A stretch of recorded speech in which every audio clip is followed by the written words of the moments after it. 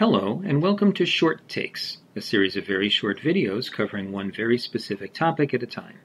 My name is Steve, and helping me run through today's short takes will be Stick. Today's topic will be the relationship between loss inflation, rate changes, and profitability. Stick is exercising on his treadmill, and one of the fundamental rules of doing that is that if you want to stay where you are, you have to be moving forward at the same pace that the treadmill is moving backward. So if the treadmill is pulling you back at 4 miles per hour, you need to be running forward at 4 miles per hour to stay where you are. And by analogy, if inflation is driving your losses up 4% per year, you need to be getting 4% rate increases, all other things being equal, to keep your loss ratio where it is. Now what if we speed up the treadmill?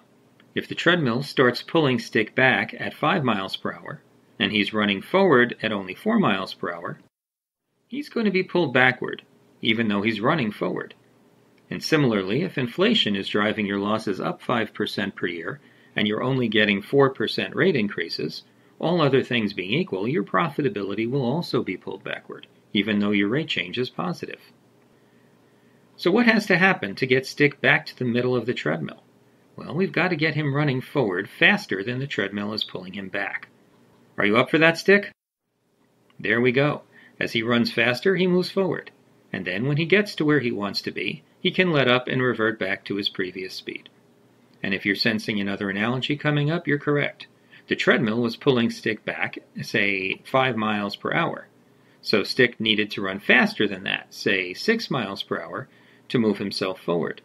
And similarly, if loss inflation is driving your losses up 5% per year, all other things being equal, you'll need to get rate of more than 5% per year to move your profitability forward. In short, all other things being equal, if your rate change keeps pace with loss inflation, your loss ratio remains unchanged. If your rate change outpaces loss inflation, your loss ratio improves. And if loss inflation outpaces your rate change, then your loss ratio deteriorates, even if the rate change is positive. That's all for today. Thanks for watching this installment of AIMU's Short Takes.